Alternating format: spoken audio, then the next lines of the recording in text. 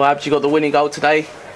Well, you got the man of the match in the non-league report up with Ryan. You didn't get it from the Stag Pie today. Yeah, don't worry, you find it there. But are you happy with that today? Yeah, of course. It's good to bounce back from a loss last week, and we dug deep, and it was a great win.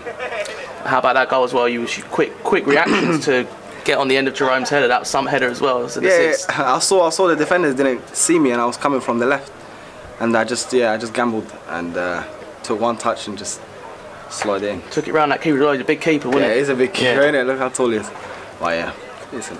And how have you been? How's the reaction to the change of manager been in the squad? Because you come here obviously under Gordon. It's been good. Our training's a lot intense, and is better. It makes us more sharper when it comes to the games, and he demands a lot from us, and we demand a lot from ourselves as well. So it's a good mix, and we'll keep pushing. I think we'll do well.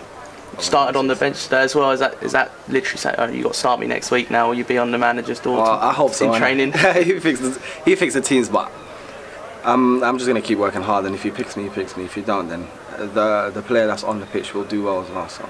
Okay. Well, cheers for your time, Abs, and well done on the winning goal today.